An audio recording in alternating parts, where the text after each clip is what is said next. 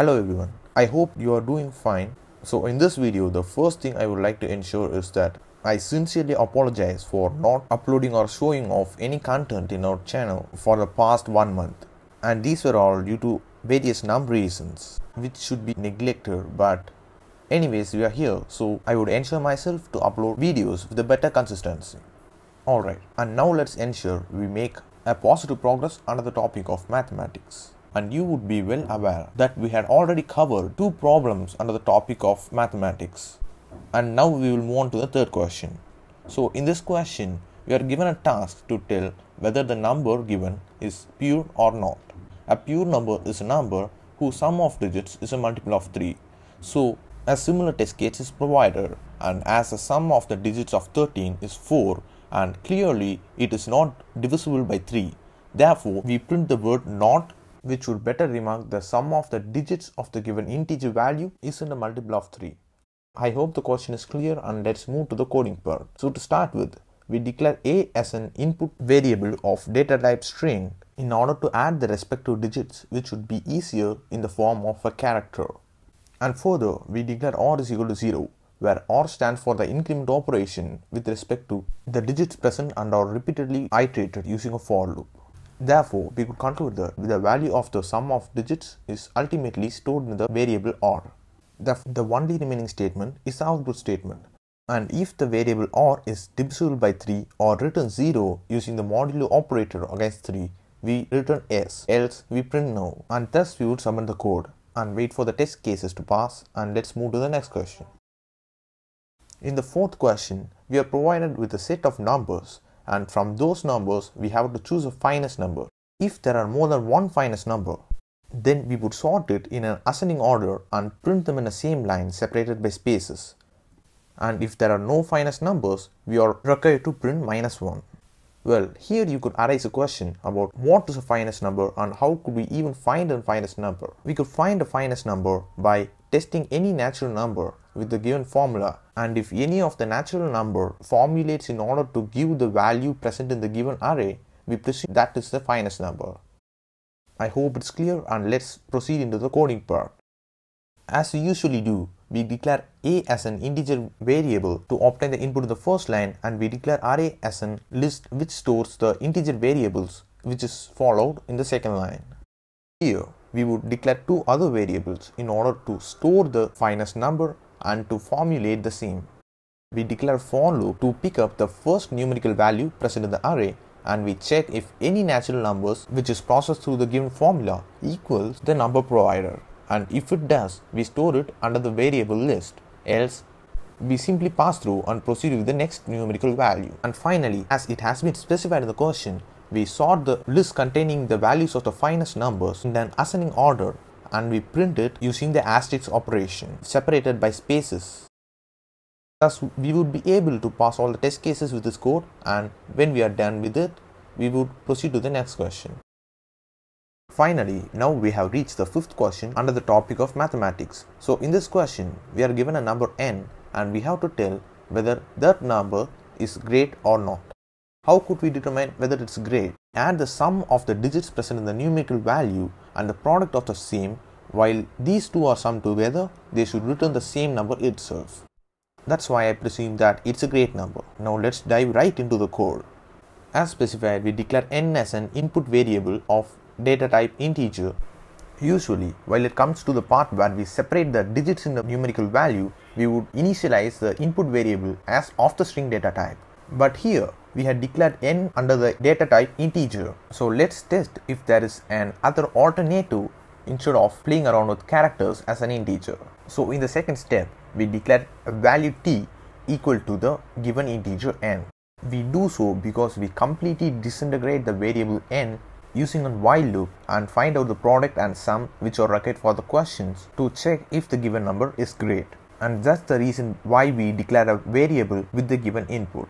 And we declare 3 other variables in order to serve various purposes. For example, we declare d is equal to 1 in order to get each value of the digit from the one place with respect to each iteration of either the while loop or the for loop, which we will be using further.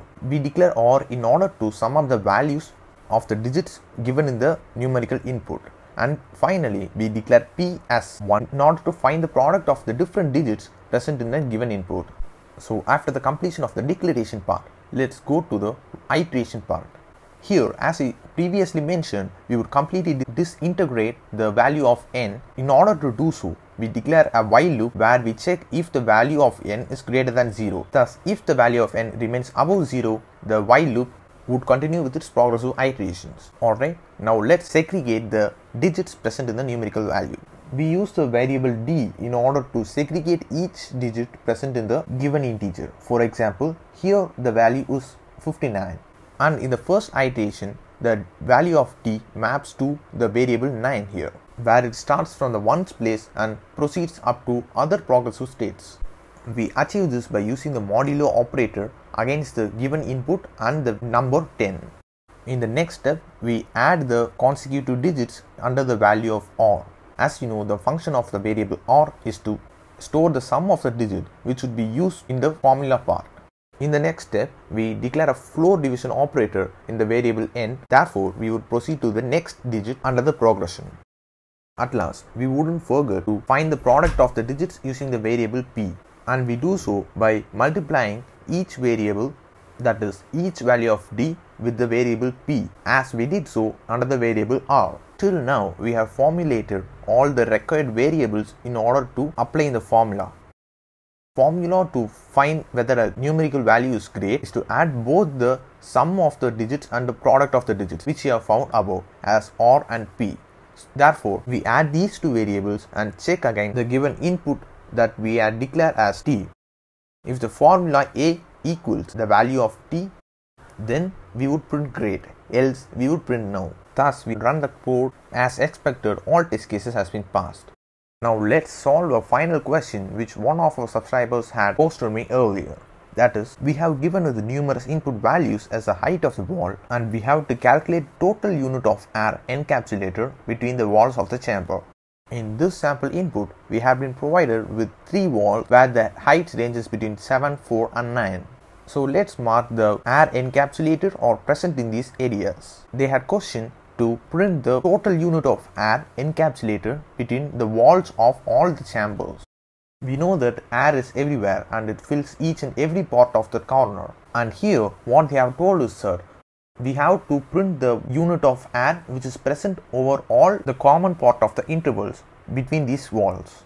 Here that value is 3, as the upper height of the wall is 9 and the second lowest height of the wall is 7. Thus, wall of height 4 separates the consecutive gap. So we have to print the value of the minimum part equally shared by all the walls present in the given condition. And let's move further to the coding part. So we declare a variable numbers in order to get the input of the integer value. The array elements should indicate the height of the walls, and we obtain those values using a variable called numList using a list function. And we declare the lower value of r for the time being as the first variable of the given number of the obtained list. This value of the lower wall is not certain and fixed, so we check it with other array elements. But to begin with, we check if the last element of the array is lesser than the first wall present in the given array elements. But in this test case, we could clearly predict that the number 9 is greater than 7. Therefore, we pass the test case and we declare the output variable, that is the air encapsulator, inside the chamber, and we declare the variable as 0. We would not leave it as such, certainly. We would increment the value using a for loop where we would continue to subtract the height of the lower walls from the fixed chamber. Therefore, we use a if condition in order to serve the similar purpose. And after we had incremented the common space where the air is encapsulated or is present everywhere in the chamber, we print the final output. Thanks for spending your time with me, and I hope this video helps at least of some of you understanding the concepts and solving the program. And if you have some big queries and require detailed explanations, please don't hesitate to post it in the contact mail which I have attached in the description, associated with all the codes for this question available. And if you are new here, please subscribe, and we will meet soon in the next video.